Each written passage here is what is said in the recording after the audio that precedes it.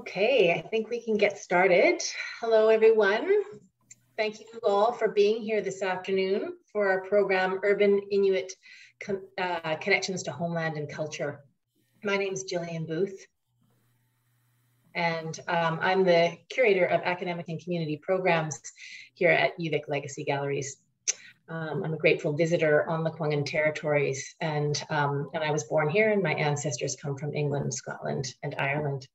I'd like to begin this afternoon's program by acknowledging with respect the Lekwungen speaking peoples on whose traditional territories the University of Victoria stands, and the Songhees, Esquimalt, and Wasanich people who have looked after this land for time immemorial and continue their relationship with this land today.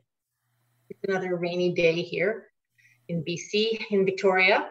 My thoughts go to those people around BC who have been affected by the floods this past week. Before we get started, there's a few housekeeping notes. If you're having technical issues, you can send an email to legacy@uvic or message through the chat to our wonderful co-op student, Shannon Lake, who will be managing technical support over Zoom. If you would like to access captioning for this event, you can click the CC button on the bottom right-hand corner. The program will go until about 4:30. If you have any questions for our guests, please enter them in the chat and I will read them out near the end of the discussion. So to get us started, Heidi Langille has kindly offered to tend the kulik to open today's event. Heidi will probably talk about it a little bit more, but what I know is that the kulik is the traditional oil lamp used by the Inuit, and it represents the light and warmth provided at the hearth. It has become a symbol of women's strength and care. Beautiful, Heidi, thank you. And also to get us started, Stephanie Papik has offered to begin this discussion with an agreement inspired by the Circle Way.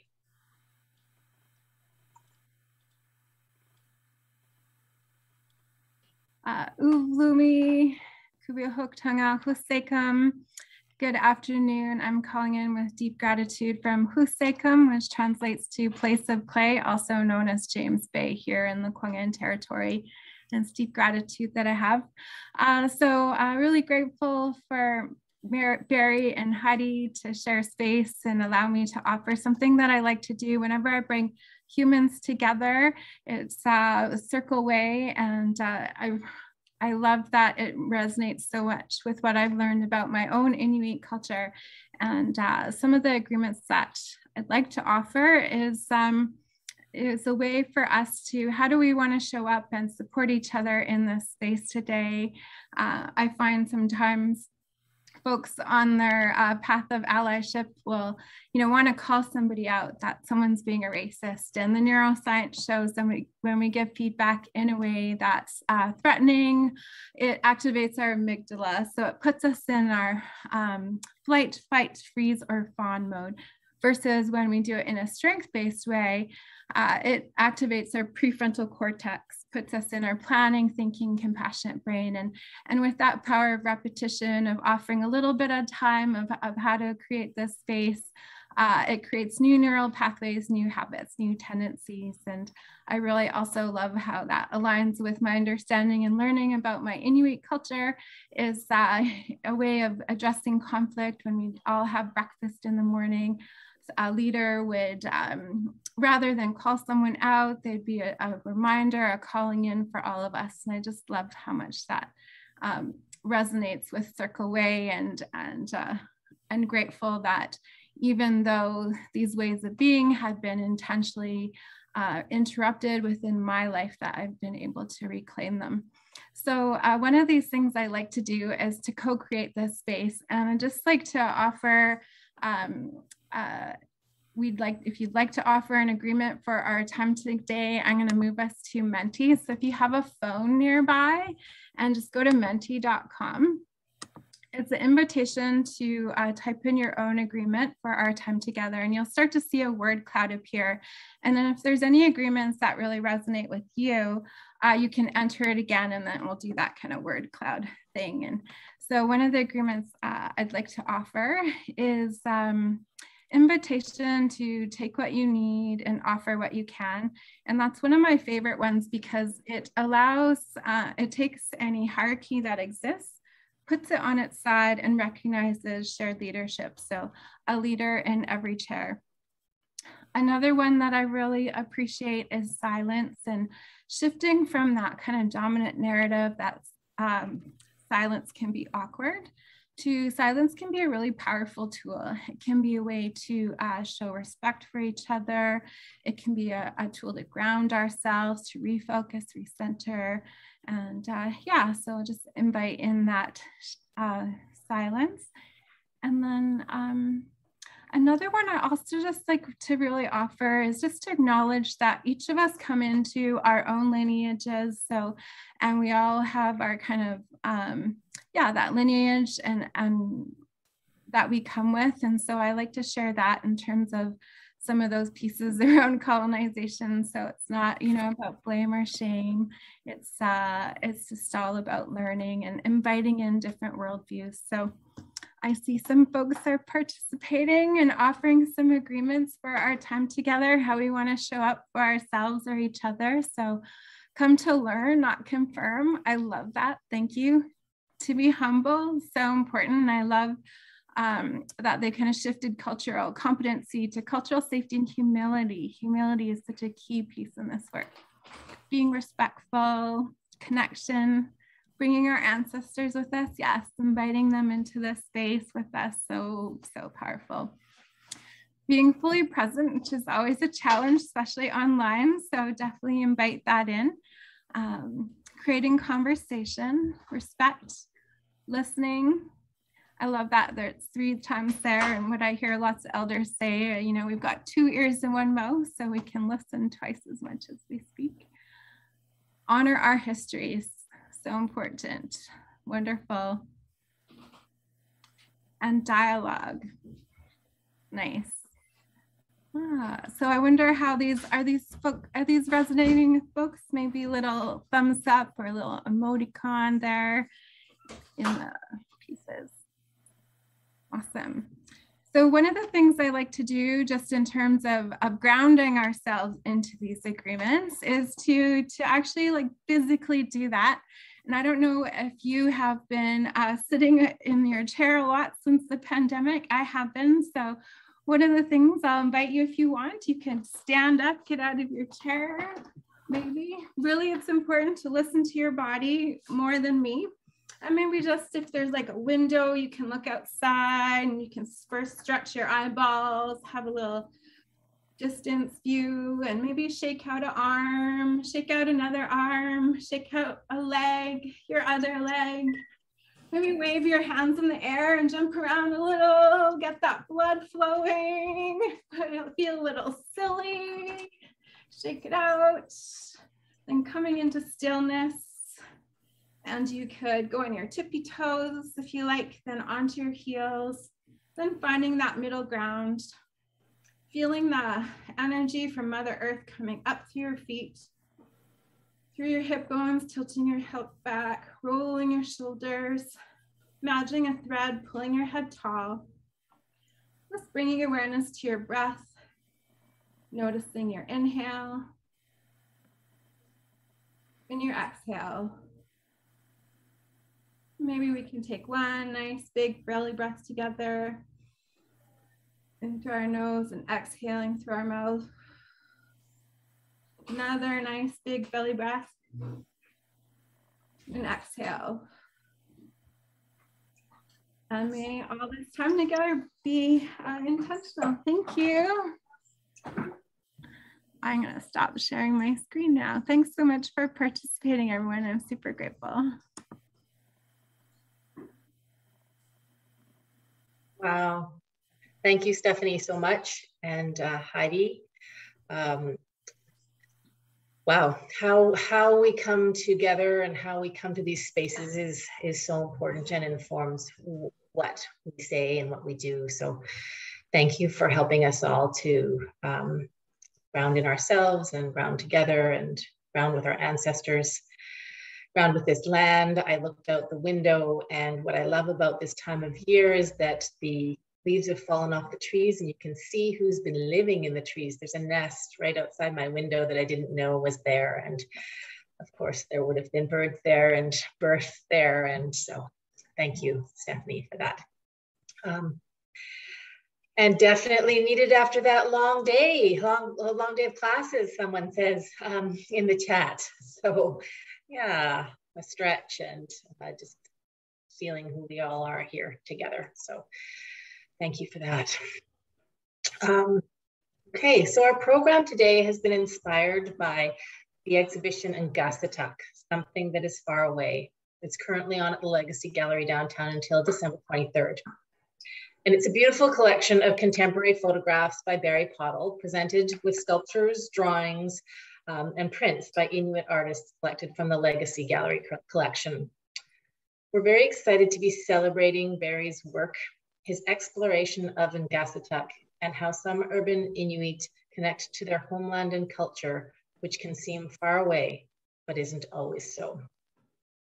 I'm very honored and have a lot of humility to be welcoming our fabulous guests today who are joining us from Ottawa and Victoria. So I'll just do quick introductions.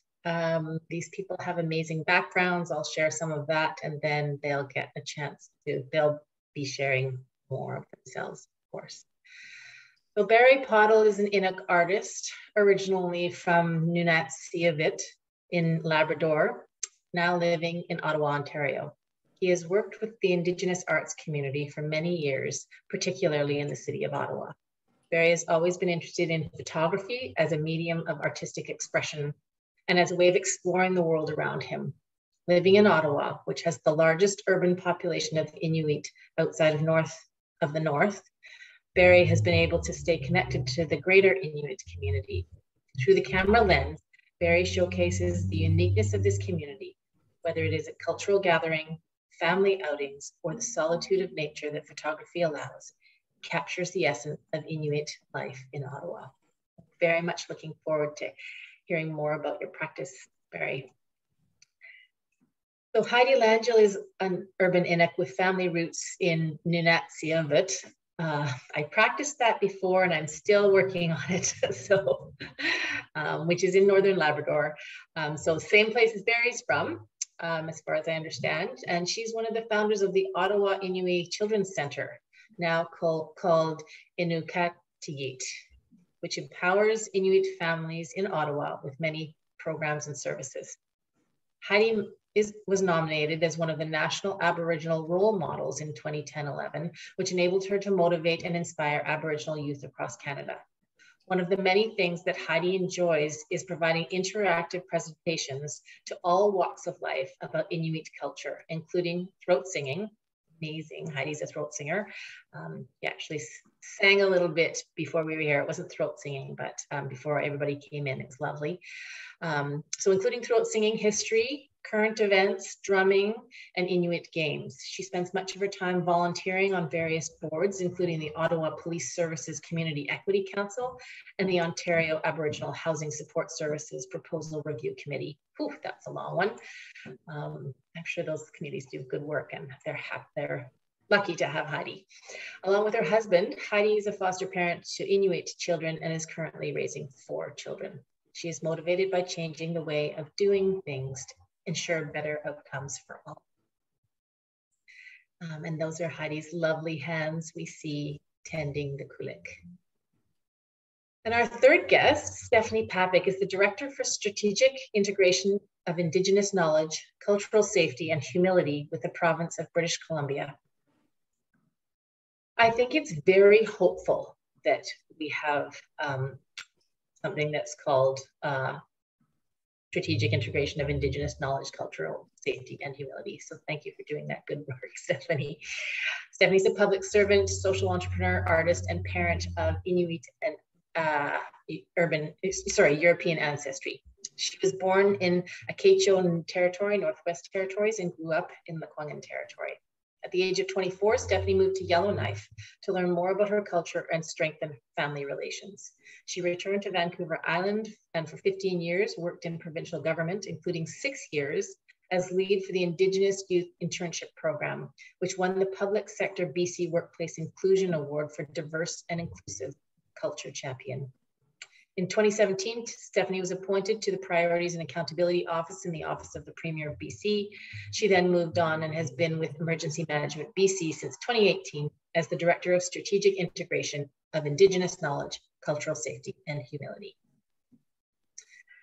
So with those fabulous credentials and life experience, we're very much looking forward to hearing your stories and conversations. So thank you so much for being here, everyone.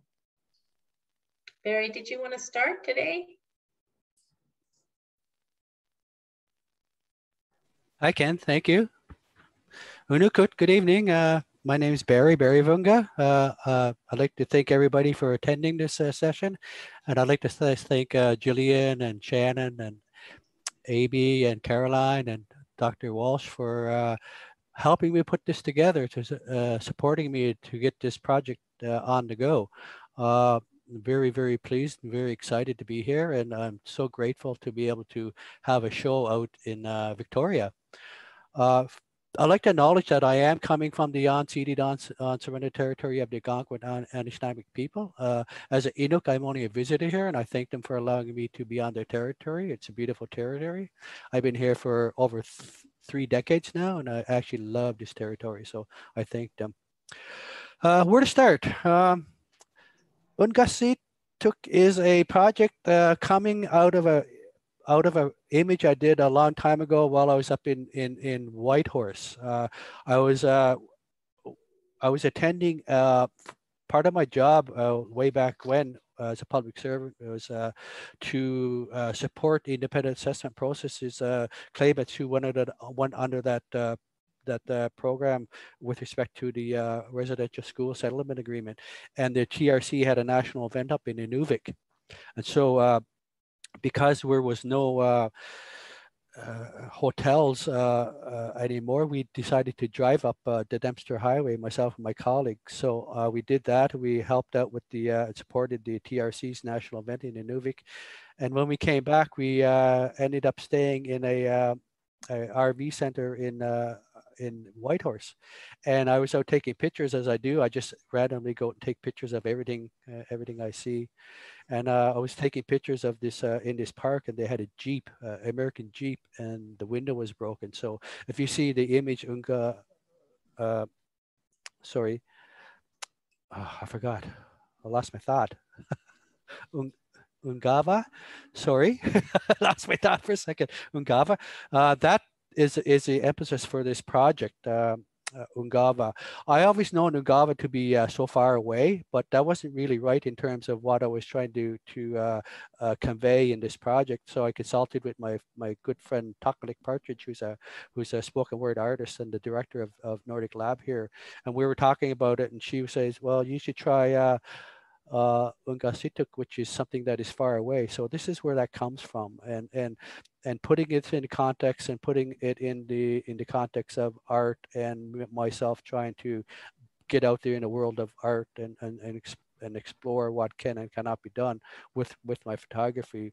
I was able to develop this project under the guise of those concepts. I've been doing art photography for exhibition-wise for just over 10 years now. Started here in Ottawa with a show called Decolonize Me. I did a series of works called Awareness Series, and they were looking at the Eskimo identification tags. If you see the images behind me, that was the emphasis for that show, Awareness. So I took the idea and went with it in terms of trying to develop a photography project based on the Eskimo identification numbers, or DIS numbers, or tag numbers, whatever you want to call them these days. But in reality, I didn't plan on becoming an artist or a photography. I'm not a trained photographer. I'm not a trained artist. I'm all self-taught. Although I have a lot of experience in the art world, both in the Inuit art and Indigenous art and Canadian art and world art overall, I was not planning on becoming an artist whatsoever. It happened by chance. If you remember Club Z points, anybody remember Club Z? Well, I had 2 million Club Z points, so I had to get rid of them before Zeller's closed, and so we got a ghetto blaster, and I managed to get a 35 mm camera, a really nice film camera. So that's where it really started, and I knew from past experience that photography wasn't a big genre with Inuit art. So I took that premise and I started to develop what I called contemporary urban Inuit art photography.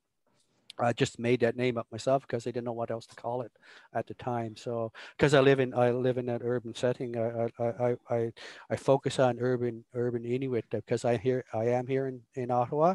I haven't been home in my home community since a very long time. That's why I always say originally too. I'm always originally from the Nazi-voot.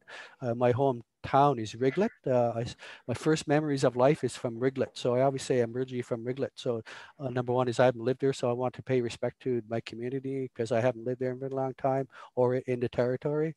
I'd like to just respect that and try and to honor those thoughts and those instances.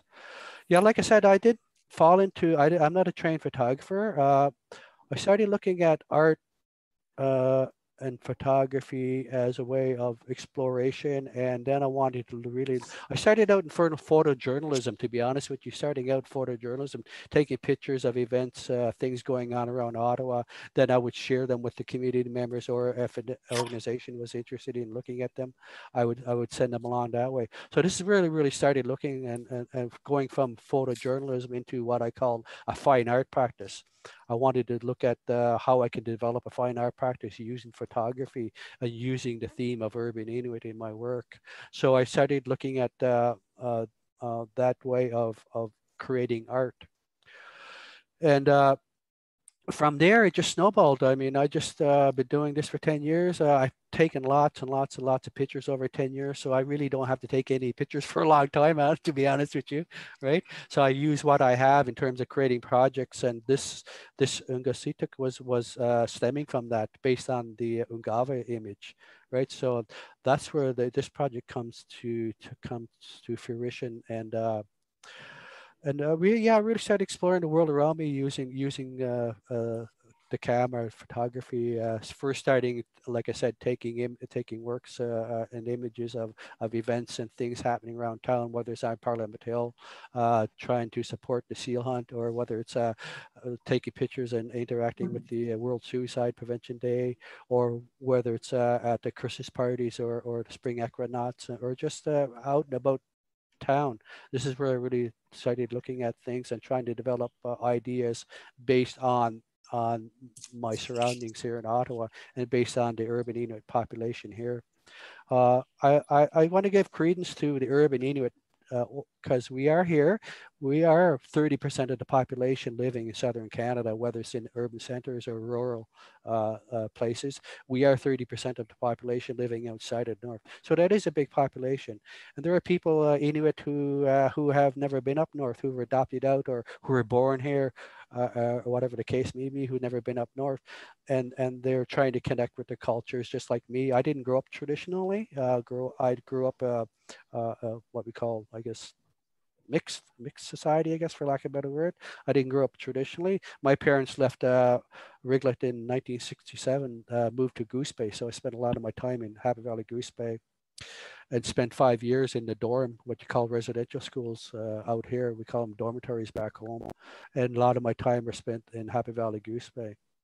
And on times I would go back to my community, whether it's in the summer or winter, whether it's on holidays or helping out with the fishing and that sort of stuff, and other activities. So, but there is a huge population of urban Inuit right across the country. So I want to pay respect to that. I want to give credence to that. I think it's important. We are here. We have a lot of value. We have a lot to offer. We have a lot of things going on, good, bad, and ugly, of course. It's not always good. It's not always good. It's not always bad either. And I've been trying to explore some themes that are that pertain to mental health, suicide, and that sort of things too as well. uh, moving forward with respect to my art. But I want to give credence and respect, to pay respect to Inuit in urban settings. I think it's important. When I started this practice, or the concept of urban Inuit was relatively new. If you compare and contrast it with First Nations and Métis, Ottawa has been home to urban Inuit for a very long time, probably 30, 40 years, or even before that. Even Heidi's dad came down to Ottawa in the late 60s, early 70s to work. So there's been Inuit moving in and out of Ottawa for many, many years, and for various reasons, whether it's for work, for school, move with a spouse, or just to get away from the cold. I mean, it's cold up north. I've heard people say, "I want to get away. It's too cold." Mind you, Ottawa's cold too, right? So, but I wanted my practice is exploring and looking at Inuit art and trying to build concepts and art projects around that, right? So I've done the awareness series, as you saw, as well as I did a project called Foodland Security, which is access to country food in an urban setting by Inuit. So there's a project with 15 images that speaks to country food, the meanings behind country food, and why Inuit love it so much, and the challenges of acquiring country food in an urban setting. So, as well as other things, I contribute to lots of different projects in town here. I'm looking at a new project now that's looking at my own personal life, and especially the last 2 years has been very challenging with COVID, as we know, right? So it's been very challenging, and that gives its challenges and boundaries when you want to go out and be in the community. I think I spent 2 years, like everybody else, sitting in my computer, being a computer Inuk, I think, for lack of a better word, right? Because we can't get out. I mean, last week we had the park naming for the late great Annie Putagut here in town, and I think that was my first time being out in a social setting in 2 years. So that was kind of weird and challenging, because you go, oh no, it's COVID.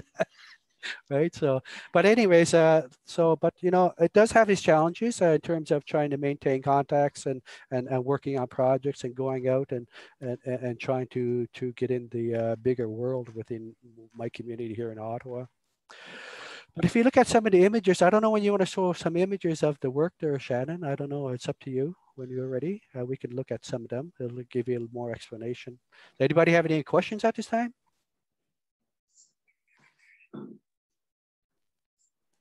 You tell everybody about your tie, Barry. It's so beautiful. Well, my tie, yeah. Thank you very much. I appreciate your nice comments. I got that from Elliston, Newfoundland, a couple of years ago. We were down for a show in Bonavista. They do have a biannual. They've started in 2017, and they just finished one this year. And lucky enough and really exciting enough that they had, I think, 6 artists from New Nazi-Vood in the show as well. So that was fun. So it comes from Elliston. It's from the sealing monument, the sealing museum there. So they pay homage and respect to the sealing industry. This image here is called Iglak. Iglak is basically a window. I took this image a few years ago. I want to get my notes here. I want to get the right date here I took it while I was at Winterlude. Winterlude is a winter festival here in Ottawa. They do every year at the end of January and February. So I was standing in line up waiting to look at the ice sculptures, and I was sitting there, and this gentleman here was starting to do some work on a sculpture, and I really liked it, and it brought me back to a time when I was reading some research on individuals going up in the Arctic and doing actual research on Inuit, and a lot of the conversation and research was involved inside the igloo. So he was doing his work, the researcher was doing his work and looking at the Inuit and their life inside the igloo. So I was thinking about that, and it brought me back to those readings, and this image brought me back to that very thing. And I was looking at the gentleman there, and I took this picture, and it came out. I really liked the gloves and the yellow, right, the yellow coat he had on. But it brought me back to the idea of researchers studying Inuit from within. And I want to take that concept of me as an Inuk living here in Ottawa in a lineup, looking at Hablanat white people and doing their own thing. So researching and looking at that from that perspective, from that lens, right? So that's where that comes from. It's called Iglak, window. Next, please. And this is the Ungava piece. I took this, as I mentioned, up in Whitehorse, but it reminded me, the glass reminded me, the broken glass from this is from American Jeep. It reminded me of the coast of Ungava Bay. That's really comes from. And so that coupled with the Americans and on the information card, they talked about the DEW line, the distant early warning system they developed back in the Cold War, where the Americans and the Canadian government developed a DEW line warning system right across it's a radars to detect bombs from the Soviet Union. So so they talked about that as well in the write up on this. The Americans' experience in Whitehorse in Alaska, but also in the the rest of the Arctic, including Nunavik as well. And Ungava is in the way up in Nunavik on the coast, way up northern coast, northeast of or northwest of Nunavik. So that's where that comes from. That image there. Next, please. This one here I called keel out as ice, or siku as ice. So it's a drum as ice. I love ice. I've done a lot of work on ice. As we know, climate change and global warming is having a drastic effect on ice and snow and everything up in the north. So I've been taking pictures of ice here in Ottawa and the surrounding areas for the last couple of years, and developing works that speak to climate change and the urban voice within that realm of interest, and as a topic of concern and discussion. But if you look at it, it looks like a drum. If you look at it, it looks like, I'll show you my drum. I have a drum here. This is my drum that was made by David Surquak, wonderful leader here in town, elder. If you look at it, it looks like a drum, right? So I took that and I go, oh, look at that, it looks like a drum, right? But the idea was to, because I love ice, and I have a dear friend of mine who passed away a number of years ago, is Ruby. She loved ice too. And we were talking one day about ice and the bubbles that are forming in ice. And we both loved it, right? So I look at that, and I remember doing having that conversation and having those memories. And while I'm out and about exploring and taking pictures of ice, I keep that in mind. But I wanted to show the idea of climate change, and given that the urban voice and the urban perspective, if that's such a thing, using photography. This one here was taken on a lake called Clear Lake, which is about 45 minutes to an hour and a half from Ottawa. This heron, my friends call him Dracula, and he used to come about every day. He'd come about around our dock, and he would sit on our dock even with us there, and he wouldn't really be bothered with us. So one day I looked at him and I goes, I'm going to follow him. I want to see what he's doing. I want to see how he hunts, and to see if I can actually capture him hunting. And so that's what that is. I spent 4 or 5 hours just following him, observing him, and try to take the best photographs that I can of him in action. So he's a predator, if you see that, right? So I managed to get some nice shots of that. It took a long time, but it's my way of exploring the world around me and trying to find something that's different or unique that could speak to my photography and try to help develop my own practice, right? So that's what that's about. And I also, I think I put in brackets, Billy, did it hurt or does it hurt, right? So it's like, it must hurt, right? Just my own weird sense of humor, right? So, but it's a way of exploring things around you, and also to try and push the boundaries of what Inuit art is. I mean, although this is a scene of a bird and its prey, it's an observation in hunting practices, in skills in observation, in observing the world around you, observing the wildlife around you. How do they hunt? What do they do? And what does it mean to me as an artist? What can I capture? What can I capture? And what can I say about it? Right. So that's what that speaks to. And what does contemporary urban Inuit art photography look like?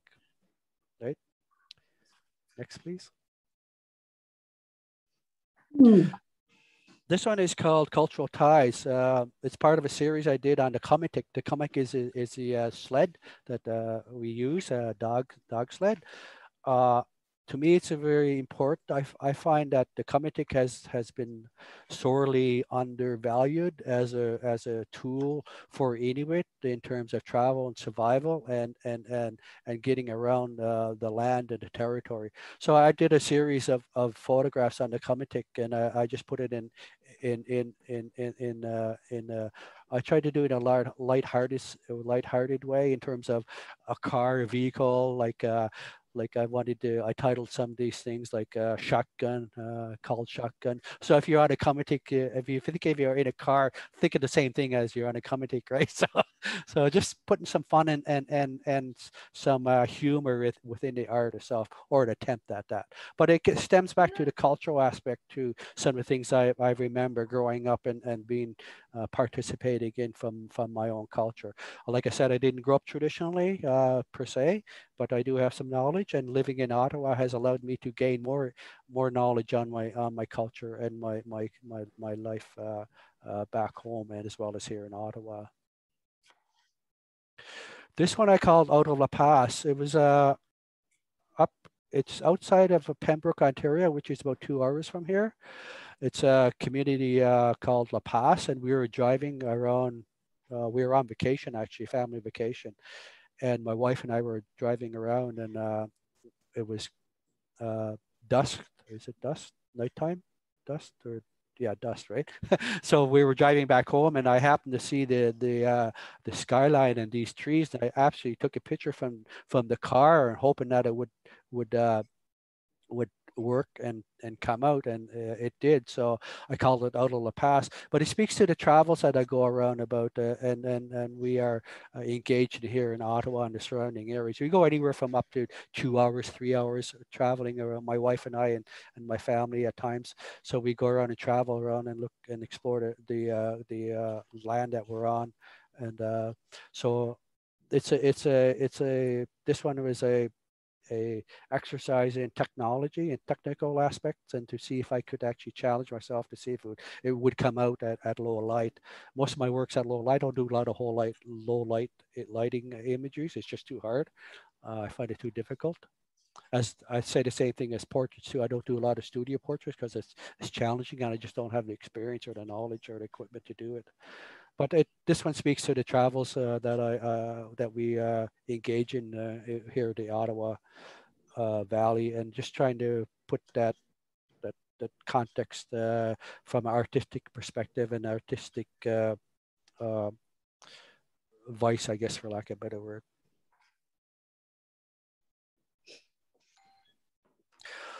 So my sorry. It's Michael. Mike is coming to feel. Sorry, what was that? Oh. But anyways, so that's just a little bit about my practice. But like I said, I've been doing it now. I've been exhibiting my work for 10 years.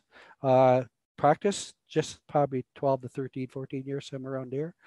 Professionally, the last 10 years. And my work, as I say, focuses on urban Inuit realities in life here in Ottawa and elsewhere. I do have images from up north too, but it's not my focus right now. I do have a lot of images I've taken while I was in my travels up north, but it's not my interest right now, because I am here in an urban setting, and I like to focus on urban Inuit. I think that's it for now. Great, very beautiful photos. And just beautiful way to connect with the world around you.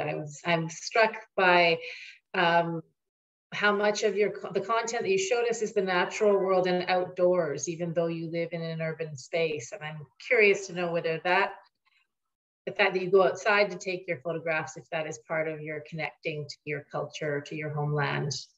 Just a thought. Yes, I agree to a certain extent. Yes, if you look at the bird image, the heron, that really speaks to some of the things I've learned growing up from my culture, from my knowledge, and from my family's teachings and that sort of stuff. Going out on the land, I've always gone out on. I always go out on land. Doesn't matter where I'm to. I just go. I just leave everybody. Everybody gets mad at me. I just leave people and go away, right? So my wife doesn't like it one bit. But that's the way I do. I just go out and explore the world around me. I find it interesting. I find it very challenging. It's hard to maintain a practice for sure. At times because everything doesn't really speak to a project or whatever, but I go out and explore the world around me. I take pictures of everything, to be honest with you. I take pictures of everything.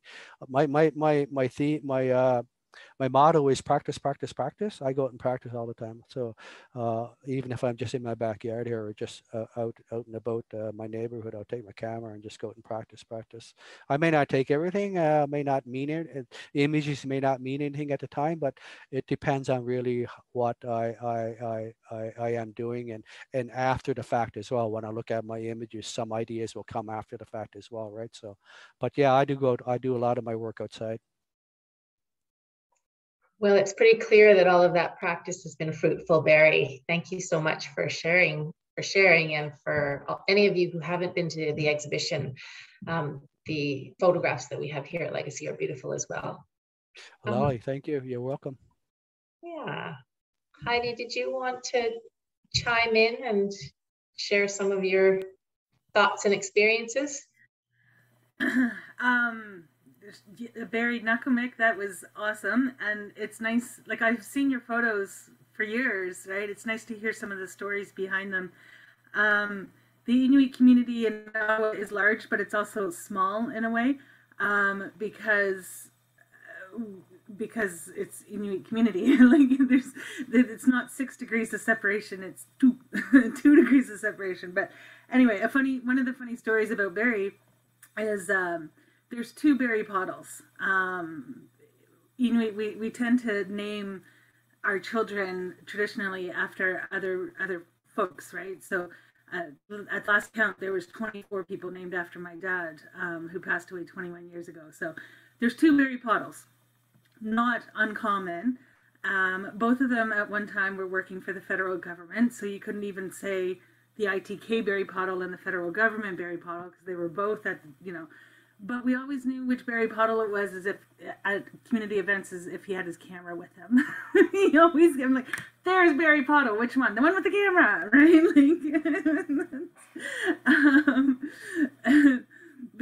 Barry has been a part of the Ottawa Inuit community for so long, and it's absolutely amazing the work that he has done. And I tend to take pictures too, not nearly as many as Barry. I am a lifelong Urban Inuit, meaning I was born in the South. I'm the youngest of 7, and the only one born in the South, and always raised in the South. I've been fortunate in my life to have traveled to the North, but I've never lived there. So it's different. Like we're getting to the point where there's a lot of people who have been born in the South but still identify as Inuit. We've gone through a large cultural shift in such a short period of time. I got involved in the Inuit community in Ottawa when I became a parent, and I became a parent quite young.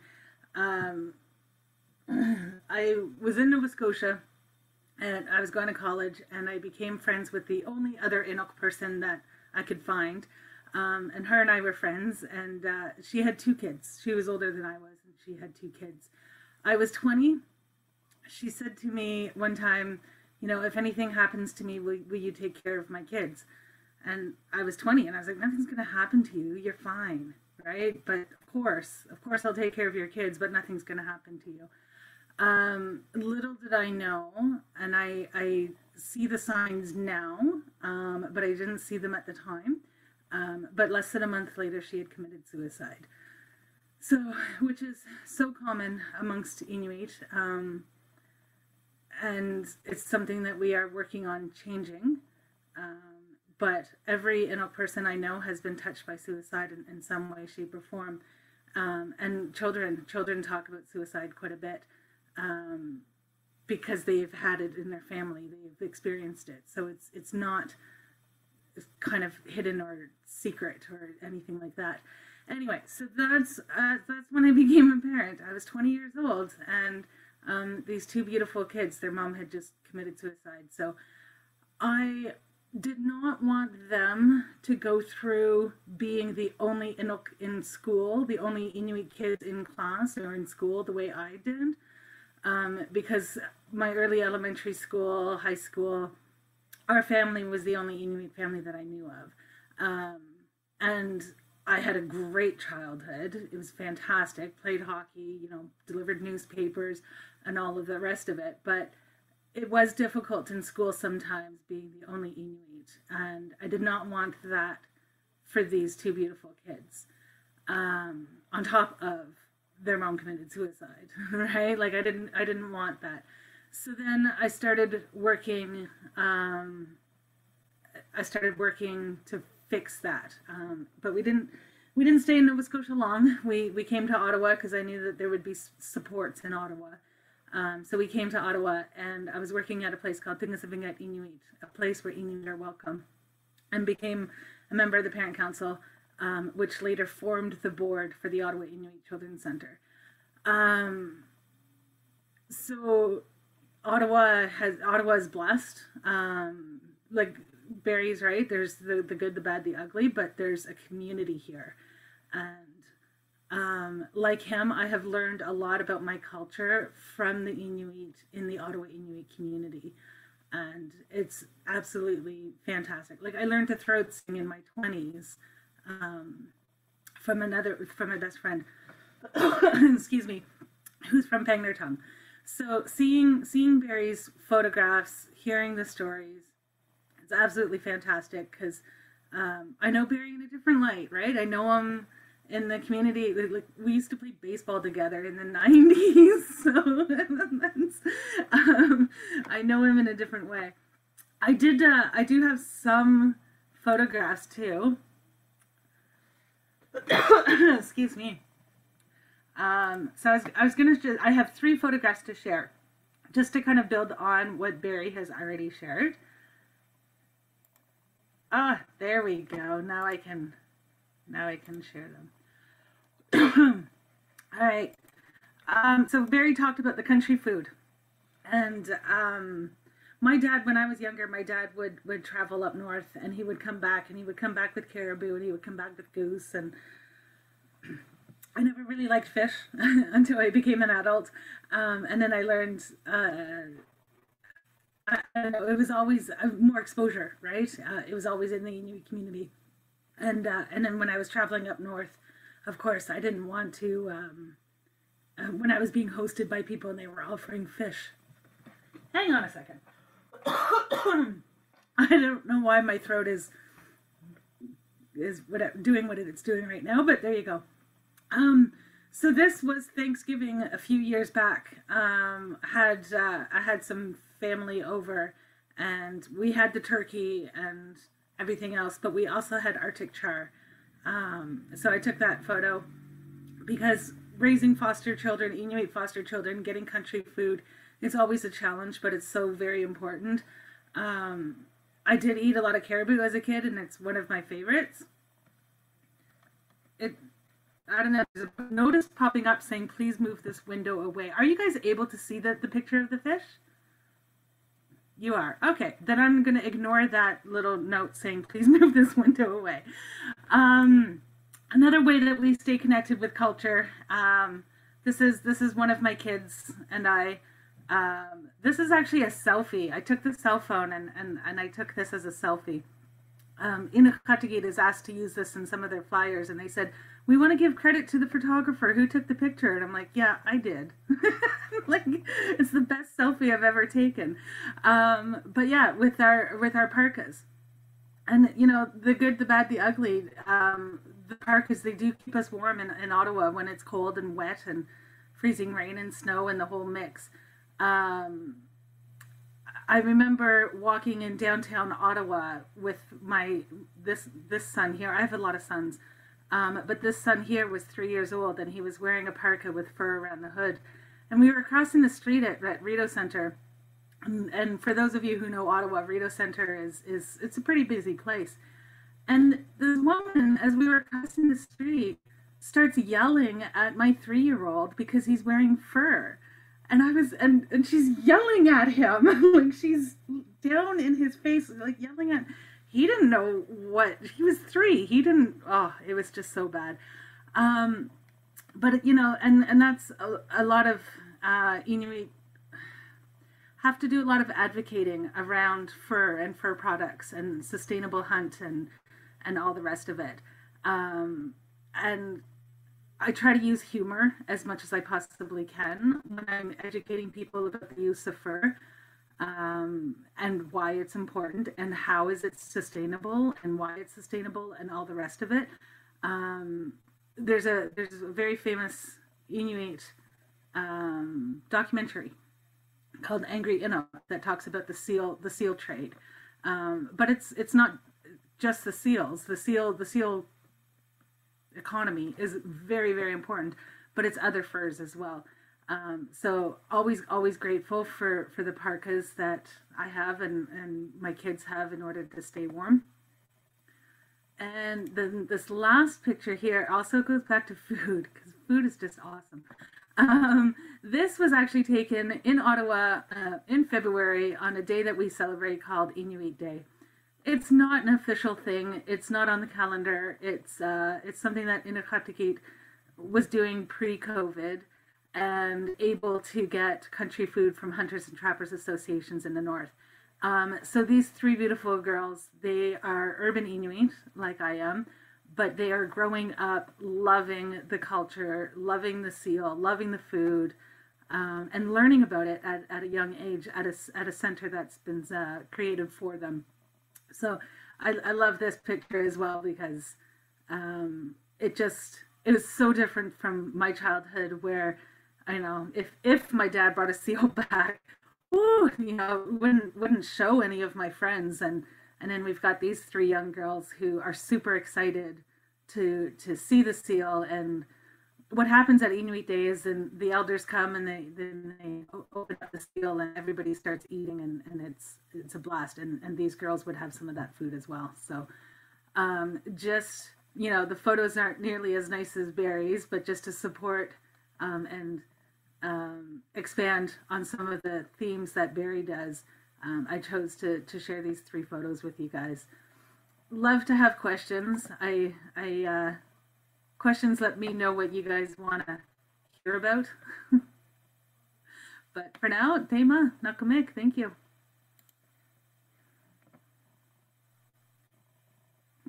Thank you, Heidi. That was beautiful. Those are beautiful photos, and what a way to become a mother. Thank you for sharing that story. And it's fabulous that you are a mother to so many. And I think maybe we'll keep going if people can put their questions in the chat, and we'll have time for them at the end. So yeah, Stephanie, would you like to share something? Sure, thank you. So I'll just raise my hands to you both, Barry and Heidi, for their sharing and all of the beautiful work that they create for Urban Inuit, and just so grateful to be included in this conversation. I was born in Yellowknife and moved, actually my mom is from Australia and she wanted to move us to Australia when I was at age 1, but they still had a all-white policy in effect. So we ended up making Victoria our home for most of my life.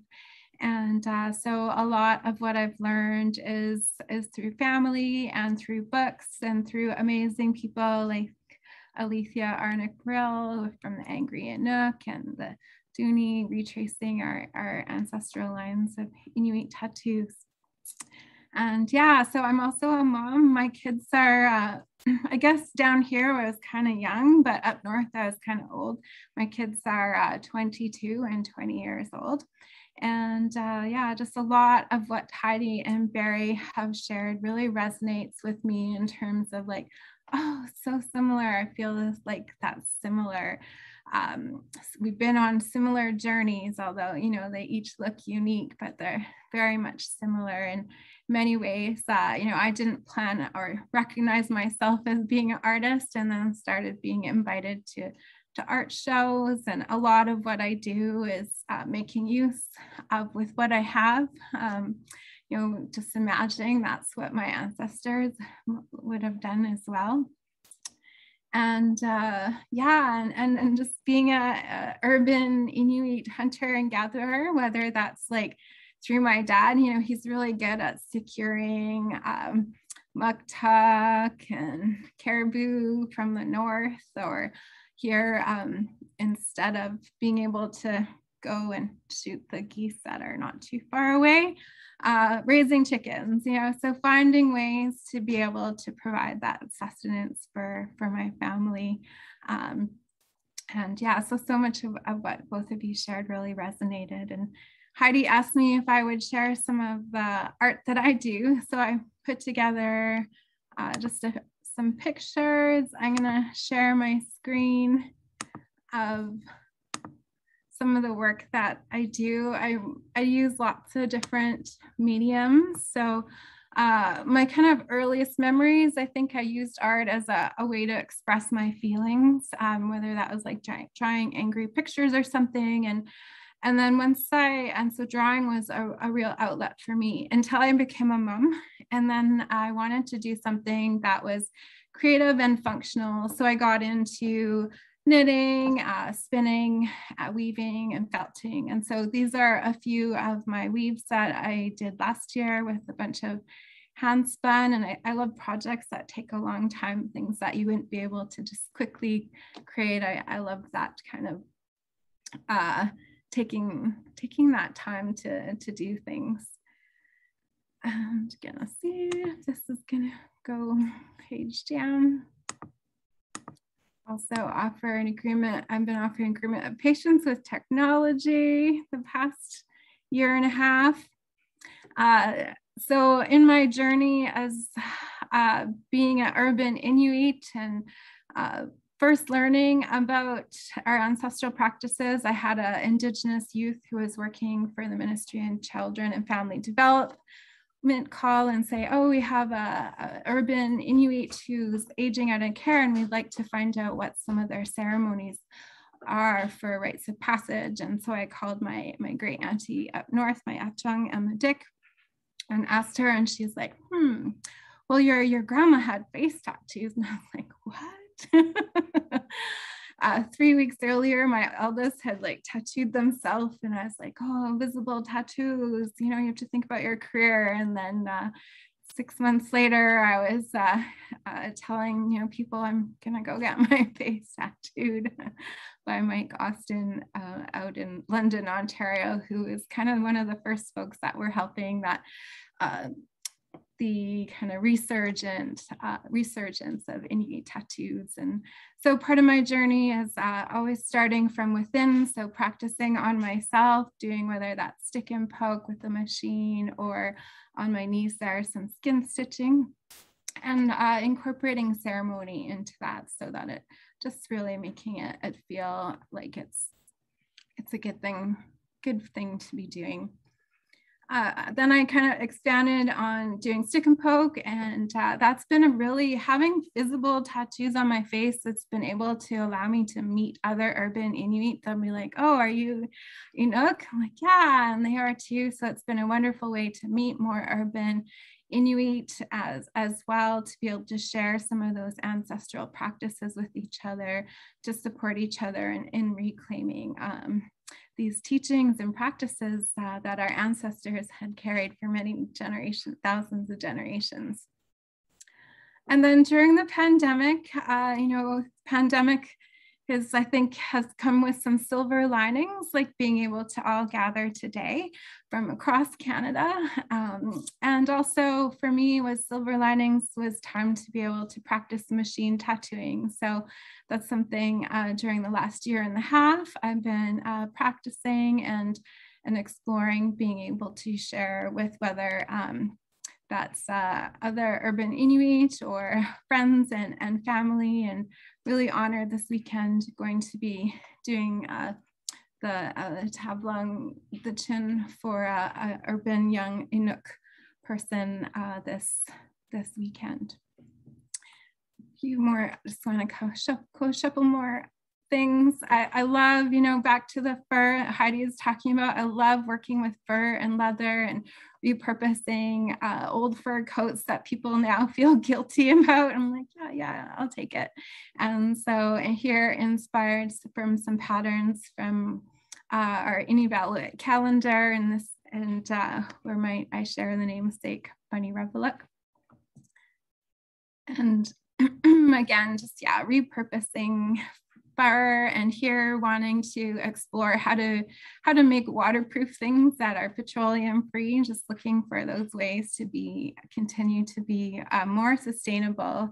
So I did some wax coating of a naturally dyed repurposed linen tablecloth with kaki shibu, which is this persimmon fruit that you ferment for 7 years and it becomes photoreactive. So it actually gets darker with the sun, which I think is pretty cool. And then a couple of things I also love to do is just collaborating with people. This is something from June of this year. Nicole Neidhart, Navajo artist, and together we did a mural community project. It was right around the time when we were going to be all coming in real life together again. And we came together with Black and Indigenous people and had ceremony and talked about how do we want to be in relation to each other, and centering Indigenous people knowledge and practice, centering Black and people of color. And then what also emerged were the plant medicines and what a powerful way they can be in supporting us. And so invited community members, I think we had about 26 folks, all suggest ancestral or plants that are important to them. And all in all, I think we had 97 folks involved in the mural creation, which was a lot of fun. And then one other recent collaborative project was invited to be a part of Holding Ground, which is coming out of a time of how to hold space and to care for and support Indigenous youth as they kind of take up that mantle of protecting the land and being land defenders. And so this was, there was about 12 of us artists, and this curtain was created as initially to hold that space. And over the 3 months, Indigenous youth and myself, we all contributed. So it's like a living art gallery where every week when you go, there would be more things. So yeah, and the last piece I just wanted to share is as another image that was really a gift from my cat during the pandemic. I live on the 3rd floor, and somehow it went up these steps and across the balcony and in through the cat door with a whole bunch of cedar and a heart and a wing. And I sent it to my friend who does intuitive readings. And this is the image that she described to me. So I drew it into a piece of art, and she said, you know, it's a dove, and it's got these claws, and these claws are holding this heart, and it's the heart that gives us strength to blow the bugle, the call to peace, and then the cedar providing protection as overall. So I just end on that, as I think, you know, all these times are so hard, and it can be easy to, you know, hearing people about how they're behaving under stress, and just that gentle reminder of inviting in peacefulness, which is always only a belly breath away. Kayanik, thank you for listening and being able to share today.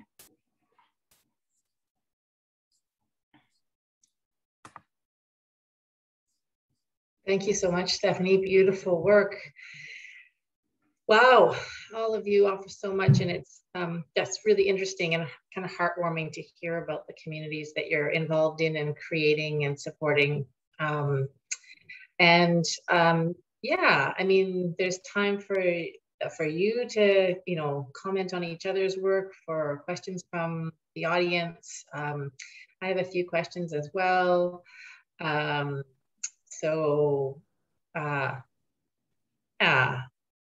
Sorry, just kind of backing up here. There's so many comments. So one of the first questions was from one of our visitor engagement folks, Callie Jones, and she has a question for Barry. She loves your art. It's very cool. Good job. Any tips on how to take a good photo? And I had this question as well. The second question is, how do you know if this photo is art?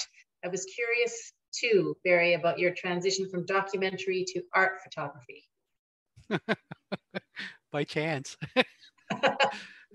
No, I seriously, consciously made a decision to try and create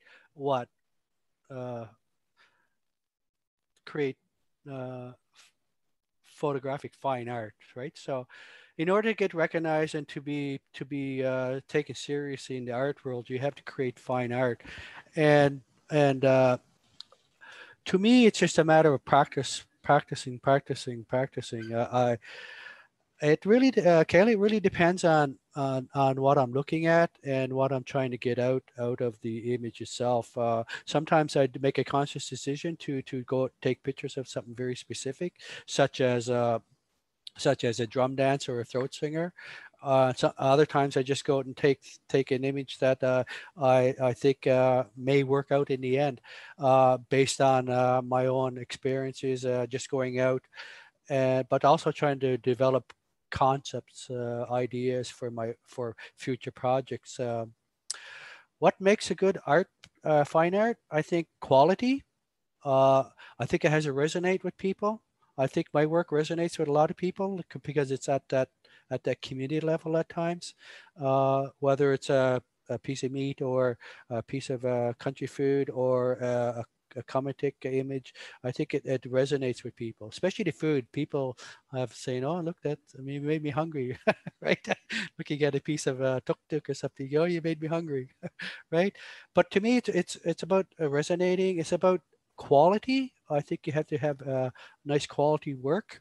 I think it has to be taken seriously, and my objective has always been to be viewed, whether it's a competition, whether it's a grant or looking to develop a project, or just sending out curatorial proposals. To me, it's I've always been under the impression and the objective of being viewed first, because if I don't be viewed, people will see my work, right? And then if they see my work, they like it, then I will comment on it and appreciate it more, and try and attain those qualities in all my artwork. It has to be quality. It has to be, I think, thought out at times, and it has to resonate, and it has to, I think, my work, I've been focused on galleries because when we try and develop a canon or a discipline within a discipline itself, you have to go to the people who can critique, who can look at your work and suggest things, suggest ways of working or collaborating. But more importantly, it's to be viewed by galleries, because galleries, people see your work, and it's also about being taken seriously as an artist, and developing your practice and being taken serious. If that makes any sense. I don't know. I always question what's fine art.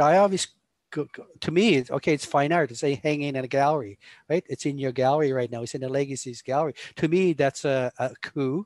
It shows that I'm being taken serious, and that resonates with people and people are interested in it, and there's something to be said about it. So this is some of the things I look at when I try and develop fine art and trying to move my practice ahead.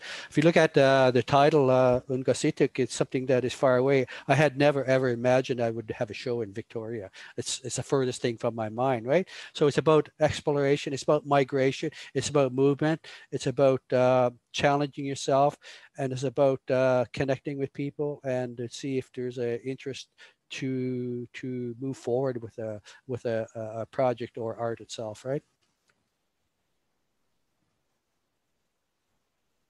Thank you, Barry. We're so glad that you decided to send us something that is far away, or send your work far away to us. Yes, yes. Because if you look at photography in as a genre, as a medium within Inuit art, it is far away too from the realms of Inuit art. What's being collected, what's being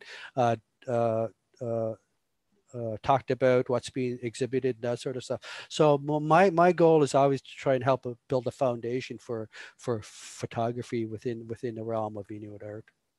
And you have to have certain, I think, parameters such as value, such as quality, quantity, and assurance that you are doing things that are within the realms and within the possibilities of the genre itself. Great, thank you. There's a question for you, Stephanie, from Katrina. Do you stick and poke others? And can you maybe talk a little bit more about your tattoo practice? Sure, yeah, definitely. I do stick and poke other human beings, and I have a little tattoo space to do machine tattooing as well. That's all set up. And I can put in the chat I just started an Instagram account for doing tattooing now that I've been practicing a bit more, and definitely echo what Barry was saying about the practice piece is so important. And for some of the tattoos, like the ones where I haven't necessarily been told what each of them means. Some of them, like the little stacks, and those ones we would, in the pictures, you see like all these stacks of these little lines. And for me, those represent that practice, to be able to practice to do those straight lines so that, you can be brave enough one day to tattoo someone's face. Yeah, I'll put in the chat the Instagram account that you could reach out to connect with me on. And I'm taking December 15th to January 12th off, so I'm going to have a bunch of time. Great, thank you. So Letitia is asking a question. Thanks, Letitia, for this question. What challenges did either or all of you have in coming to identify as Inuit? And what was most effective for you to connect and appreciate your heritage and roots while you were growing up in the South?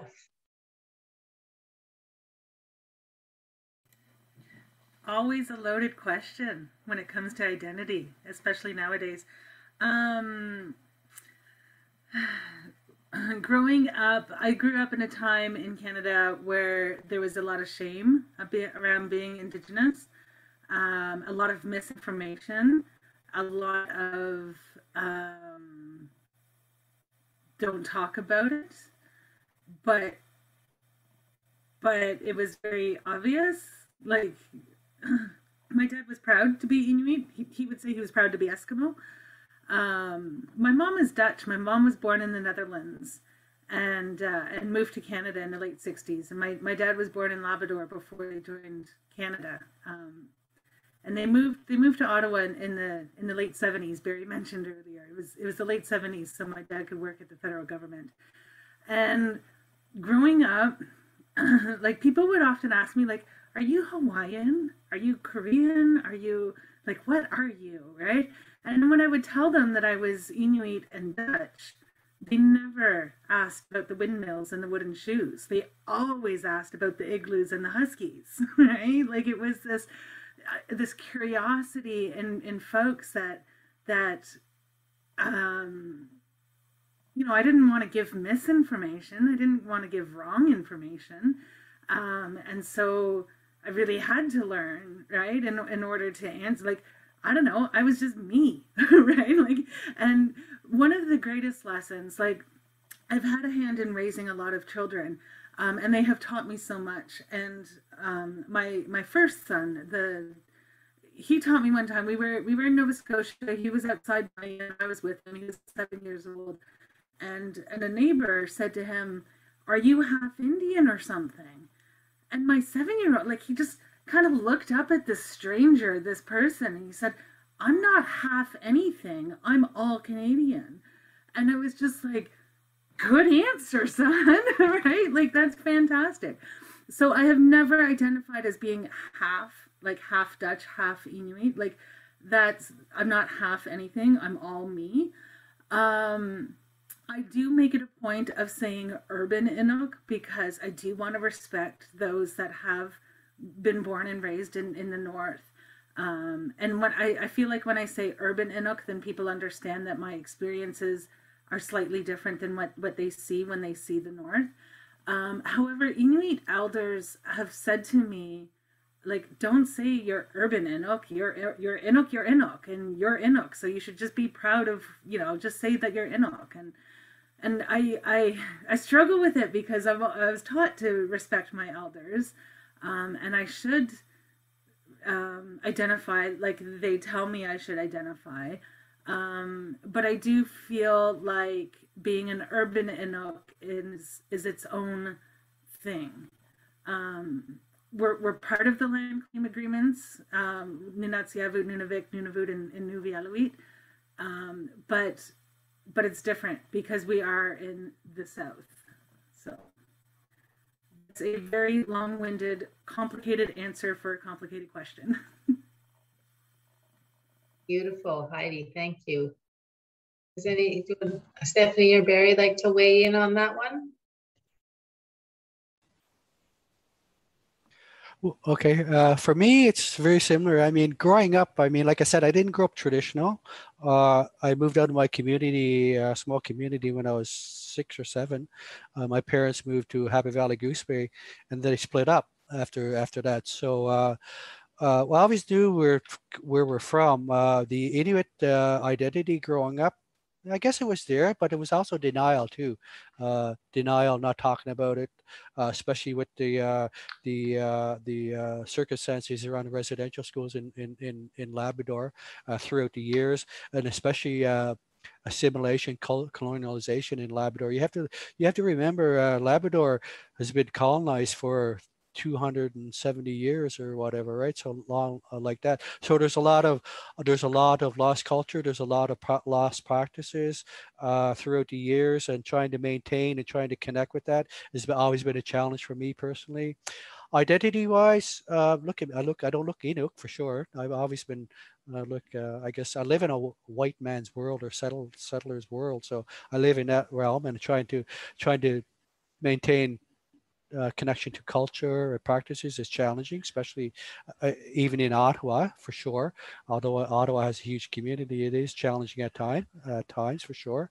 But to me, it's always had an identity crisis growing up to a certain extent, through denial and through a lack of cultural practice and that sort of stuff. But it was always there. It was always there. So and since living in Ottawa, I come to embrace my culture or lack of culture, because it is a reclaiming my cultural practices to a certain extent right now, especially the language, for sure. But it's maintaining that, and if you can maintain that on an honest way for yourself, and treat everybody with respect, and if somebody asks who you are, let them know. I mean, I'm 56% Inuk. If you look at that, in good standing under the Labrador Inuit Land Claims Agreement, I'm a beneficiary. And if you look at the history of they did in terms of being a member of Ungasittuq, I'm 56% Inuk, so that's what I have. So am I full Inuk? No, I don't consider myself, like, whatever that means. It's just challenging at that. It's very complicated, as Heidi said, right? At times you go, okay, I'm not full Inuk, whatever that means. But people do challenge you on it at times. But to me, is trying to be honest as much as I can.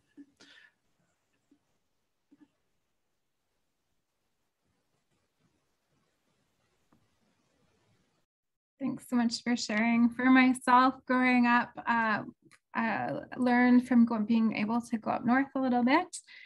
And then also I had a book that was called Eskimos.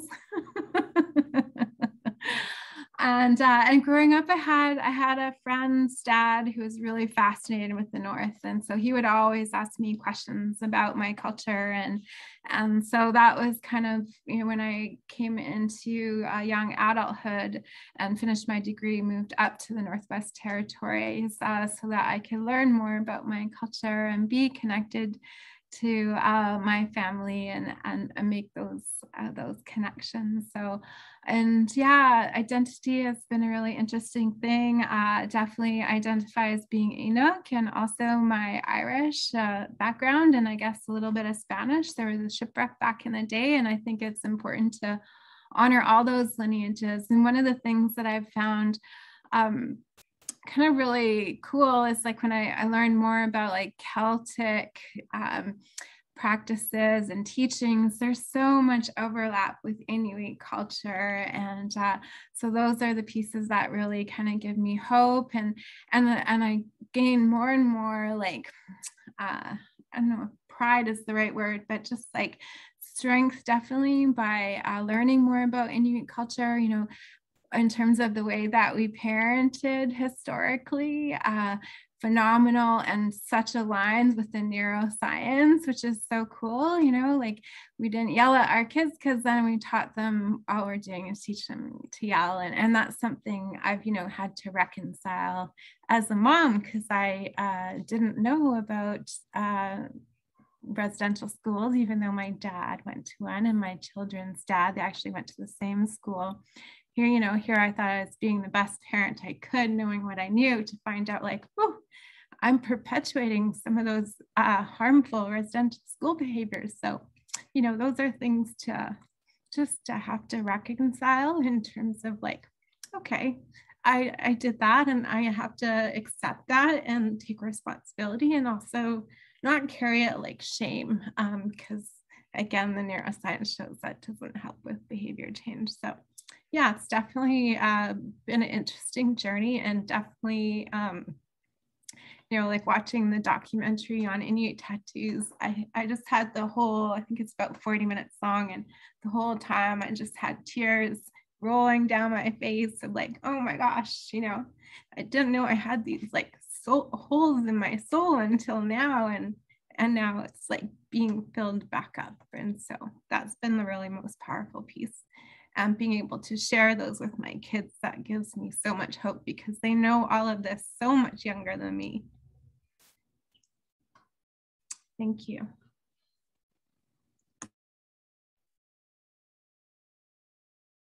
Thank you, Stephanie. Yeah.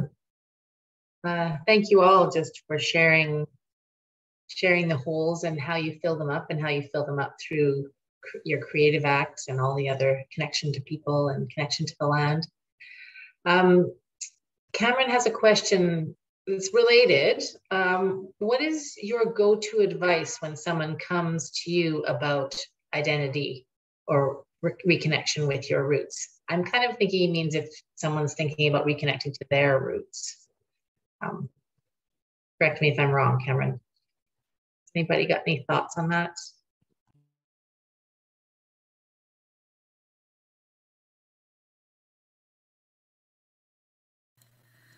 You mean reconnecting with your community, or trying to find out your heritage? Is that what you meant? I'm not quite sure.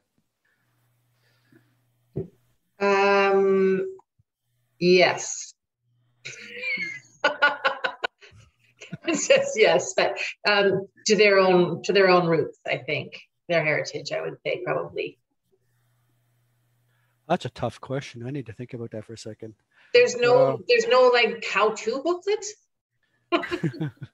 Well, if you know, there's how not to. Yeah, how not to. How yes. not to. I mean, I think, if you wanted to reach out to find out your heritage, is reach out to, if you know your community or anybody from your community, even your family members, talk to them first to try and get a picture of where you're from and your heritage. I would start there. And if you have any community contacts or anybody within the community, or even within a local organization back there, is to reach out to them and to explain your situation, explain your story, and to see if you can actually find out ways that you can connect with your family or your community, right? That's the best I could offer at the moment. Read some, of course, read upon your heritage or your culture, read upon the community, read upon some of the cultural practices and protocols and that sort of stuff as well. Someone says the Vancouver Public Library offers a free program helping to use their archives to research one's ancestry. There's a question from Letitia about, as an Inuit parent who's partially raising my 3 kids in the South, any insight on how to prevent the identity crisis that Barry spoke of?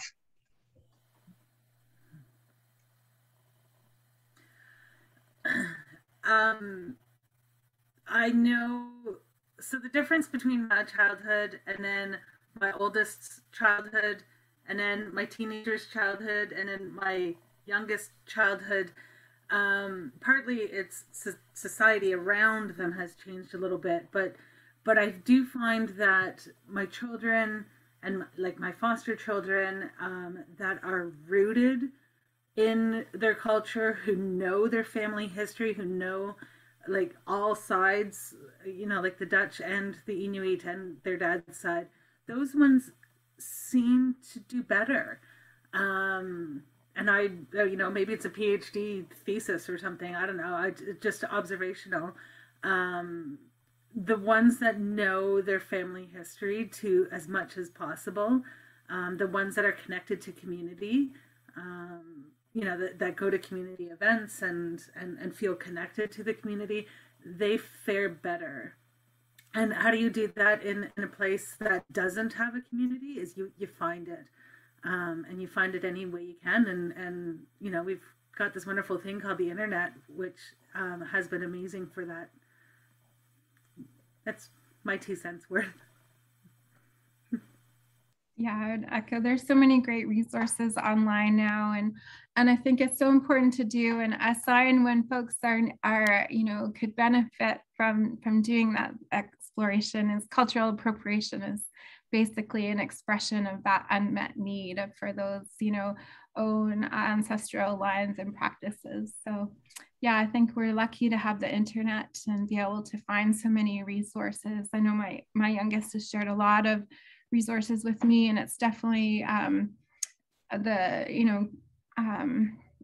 the reclaiming practices like tattooing and stuff has been a really big piece, and especially for the youth and just like watching them transform. It's pretty amazing, empowering. So and then I think I'm grateful that society is becoming more open, accepting, because that's a key piece, right? To be able to go outside and feel safe expressing yourself as you are and your lineage. Yeah, I just want to add I think be yourself, be confident. I mentioned identity crisis. Sometimes it's a fine line between confidence and identity crisis. So, be confident in yourself, try and learn as much as you can about your culture, your family, and reach out to not only the internet, of course, it's a great resource for sure, but try and seek out organizations in the bigger community as well. I mean, there's a whole host of Inuit organizations across Canada now, so Southern Canada. So there's a whole resource there as well, right? Who could help you, point you in the right direction, and answer questions that you have, hopefully. And one thing I learned about confidence, where it comes from, is when you pause and your body, your breath, your mind, our spirit are all paused and in alignment. And that's where you can get a sense of confidence to come from, which, something I stumbled upon because I didn't used to have a lot of confidence. Same here, especially when it comes to the language and trying to learn your language, trying to be, and having confidence to speak it and not make mistakes. I think I find that challenging at times because I do make a lot of mistakes, and trying to keep those confidence up, it's challenging at times. Okay. Thank you very much, all three of you. I'm noticing the time, and I do know that Heidi needs to be 3 places soon. That's what happens when you have lots of kids to care for. Yes, what a wonderful afternoon. Thank you all for sharing so deeply. What an honor and a privilege for all of us to be here and to witness your stories and your sharing. And I wish you all luck with your lives and your creative endeavors. And I hope that we'll see you soon. Yeah, and lots of thanking from the audience. Okay. Thank you very much. Thank you for having us. Thanks for your support, and thanks for everybody for attending and participating. We really appreciate it.